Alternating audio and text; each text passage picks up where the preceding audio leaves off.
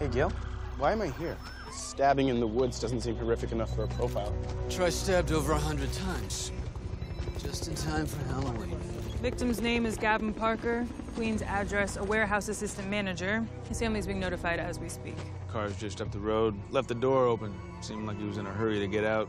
No sign of any passengers. Time of death? 12 hours ago. He died from exsanguination from the extreme number of stab wounds. And I thought I was an overachiever.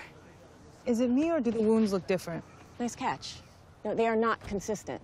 Some are deep, confident. Others merely break the surface. 100 stab wounds is a classic case of overkill. A wounding far beyond that required to cause death. Suggests an overwhelming hatred. Rage. Looks like the broken ankle brought him down. Yeah, the killer didn't do that. The victim's car is on the other side of this hill? Yeah, it's a straight shot. Someone was chasing him. He exits his car, comes over this hill, hits that root and falls. It's a syndesmotic break. He would have been in terrible pain. This murder wasn't planned. It was opportunistic. The killer used Gavin's own knife to stab him.